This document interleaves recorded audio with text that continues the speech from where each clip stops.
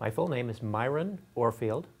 I'm an associate professor of law and the director of the Institute on Race and Poverty at the University of Minnesota Law School. Well, we found two things. One, that blacks and Latinos and Asians at all levels of income are much more likely to be denied loans than whites of similar income. And in fact, high-income minority families and home purchases are much more likely to be denied prime lending than low-income whites. So there's quite a striking inequity there. Perhaps because of this, Black, Latino, and Asian people at all levels of income are much more likely to have subprime loans than whites at almost any level of income. The second biggest finding we have found is that racially segregated neighborhoods, which are largely in the core cities, and racially integrated neighborhoods that include parts of the core cities and first-ring suburbs, are much less likely to be receiving their fair share of prime credit. And that when you have Black and Latino and Asian families living together in segregated or integrated neighborhoods, these neighborhoods are also discriminated against just like the individuals. So it's a double whammy. When you put together individual discrimination and neighborhood discrimination, it creates a double whammy in certain parts of the metropolitan area. Now, there's nothing in this report that says that neighborhoods, some people are more credit risky than others. But it says that when you have these kinds of disparities, when it's harder for high-income blacks to get a prime loan than low-income whites across the board, and neighborhoods look like they are vastly underrepresented in prime credit. This suggests that there's a serious problem in government enforcement of these rules and in the private market's response to these neighborhoods and these individuals.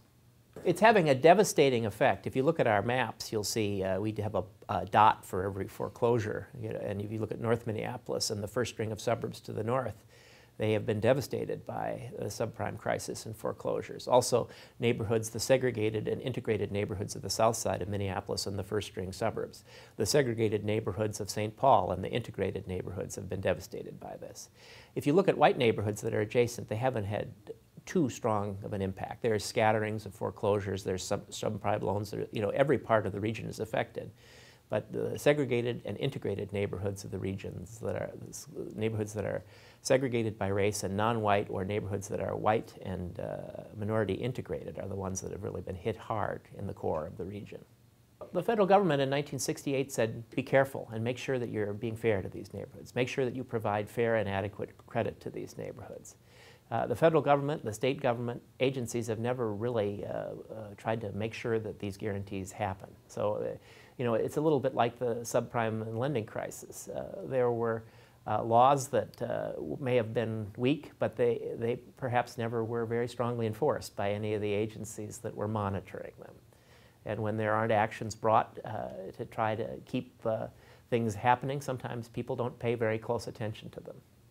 Well, the recommendation says take seriously the guarantees of the 1968 Fair Housing Act, that if the law had been enforced vigorously, this crisis would have been less severe, particularly in the segregated and integrated neighborhoods of the region.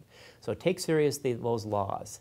Try to make sure that those laws apply to all people in the chain, all the banks and lending institutions and securities organizations that are there. Make sure that the government does its job to enforce the Fair Housing Act by monitoring the housing market, using testing studies that periodically test the housing market and responding to those testing studies to make sure that markets are fair. The Community Reinvestment Act, those efforts were strong, and the loans that were underwritten and supported by the Community Reinvestment Acts were stronger, and it suggests that to broaden the Community Reinvestment Act. It also says that there should probably be a fair housing center of some kind in the metropolitan area to make sure that the government and the private sector do their job and provide adequate and secure credit for these neighborhoods as they deserve the credit.